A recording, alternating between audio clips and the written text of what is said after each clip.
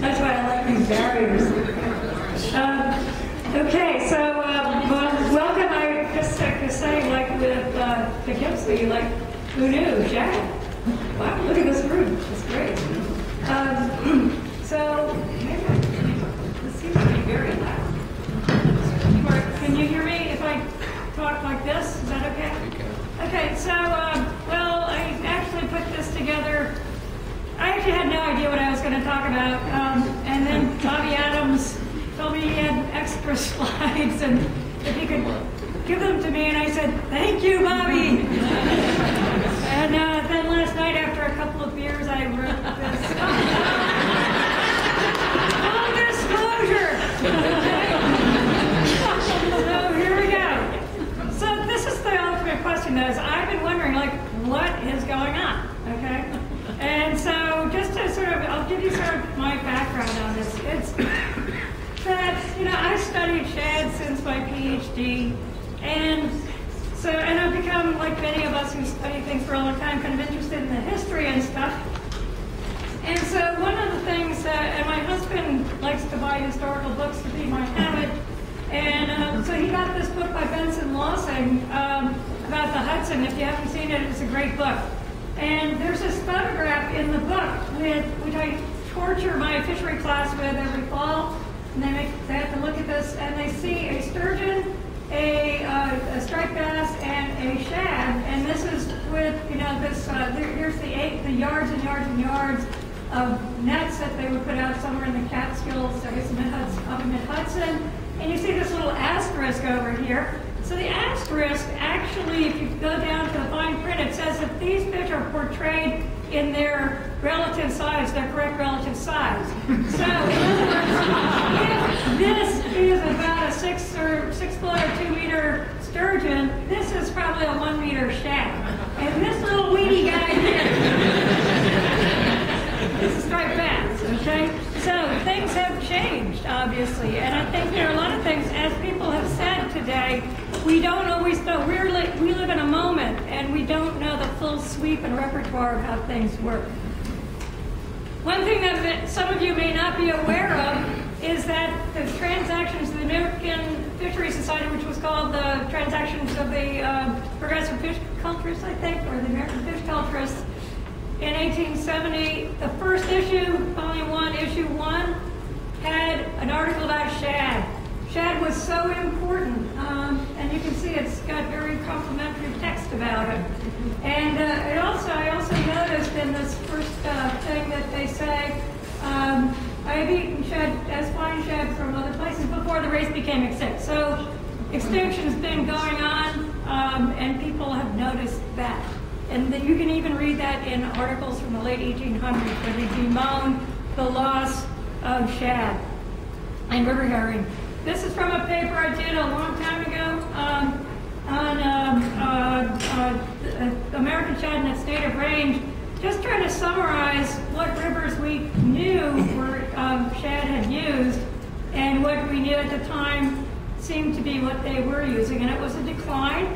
We also added up the amount of access that was lost, and that was amounted to about 4,000 kilometers of loss of habitat across the East Coast. And I'm not going to go into the phenology of shad here, except to say that shad, the Elosinae, are a group that are characterized by pretty large geographic ranges. And the American shad range is basically from Florida up into the Maritimes, and still is, and that they've had a, historically in our time anyway, sort of a southerly to northerly progression of spawning and you know, spawning seasons and so on. They have some of the coolest, besides eels, they have some of the coolest life history.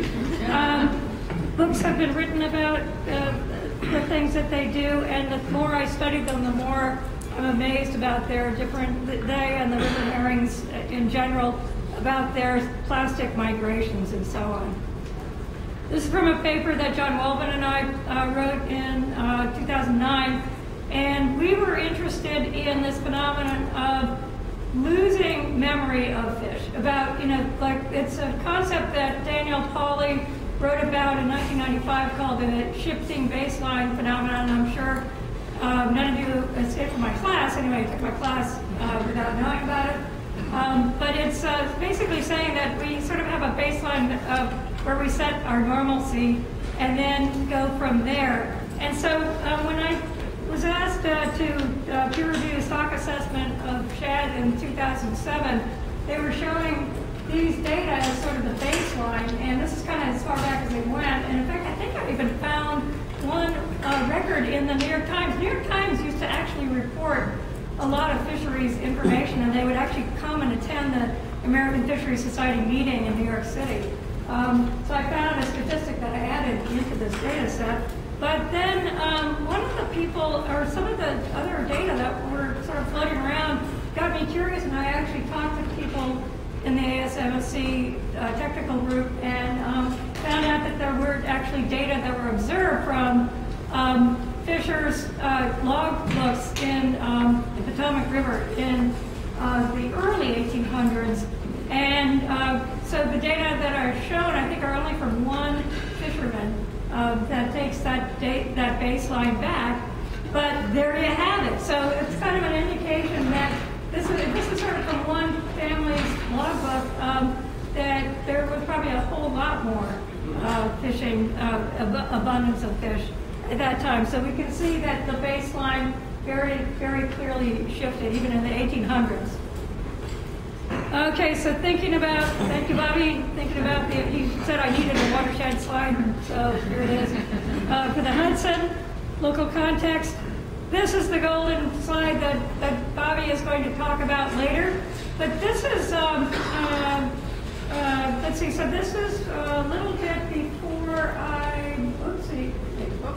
this is a little bit before I met the DEC people, but then I started to get friendly with them and then started getting into my thesis work, and things looked okay, but then things started to get a little crazy in my postdoc years, and then all of a sudden I got a job at ESF and oh my God, what happened?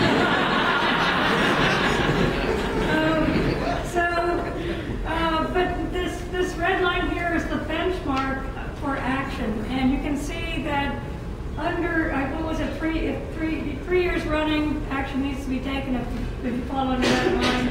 Almost came back in 2014, but not quite. So the question really is, what has happened? This looks a whole lot like a regime shift to me. The other regime shift that people who are familiar with the Hudson River ecology know is that in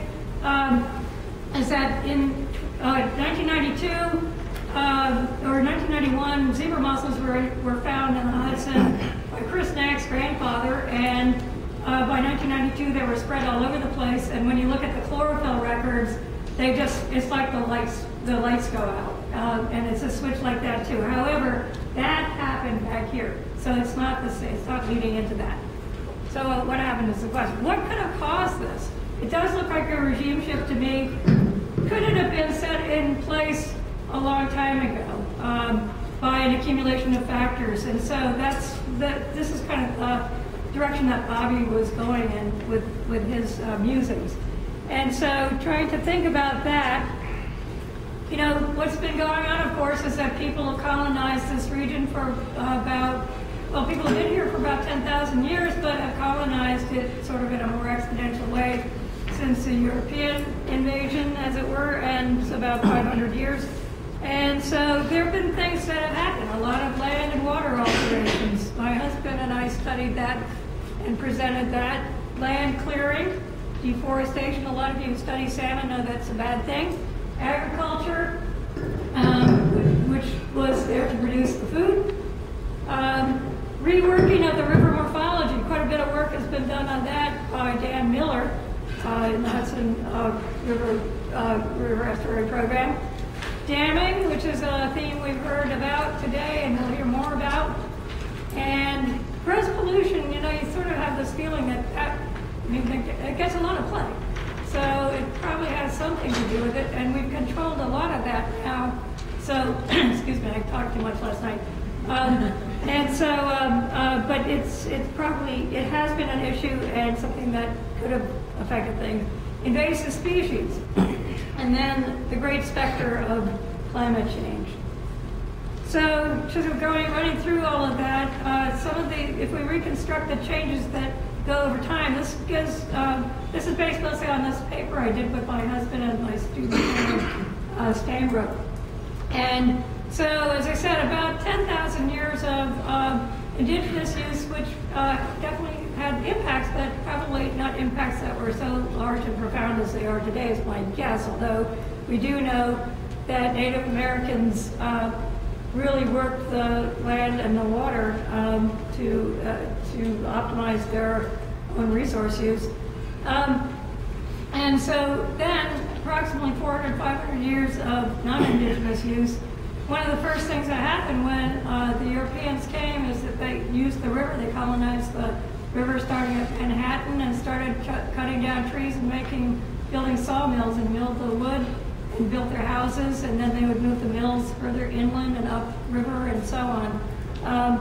And so that open land was used for farming and industry. So logging in the Hudson has a long history, but it sort of got industrialized in the 1800s, late 1800s. And so these are just some images from a history of forestry in New York State and in the Adirondacks in particular. And these are just some interesting pictures showing the kinds of logging practices that were done. This is shooting logs down the river and so on, and sawmills. And there was actually a lot of very inefficient harvesting, which left a lot of brush around. I'm not sure if that's the next picture. This is actually, so it's a couple of slides from here, but there was also a lot of basically monotypic clear cutting in places for the hemlock tanning industry. After the tanning industry moved out of New England, it moved westward, hit New York State and the Catskills in the early 1800s. The tanneries produced a great amount of filth and pollution, and so polluted the rivers that they were on, the tributaries they were on, and changed the forest, the nature of the forest. So forest ecologists spent a lot of time looking at the legacy of those changes. But as I said, the inefficiency of logging actually led to a lot of forest fires, which combined with a series of droughts, I guess, and fire cycle in the early 20th century, such that there were a lot of inordinate number of fires that happened in the Adirondacks, and actually was recorded that it was realized that this was threatening the water supply too. So better forest practices were started to be implemented. This, I can't even remember what this was about, except I think it's to say that this was just showing that forest product shifted, but also, going fast, okay. Forest products actually changed. I forgot, it was not a half an hour talk, right? Okay, agriculture changed.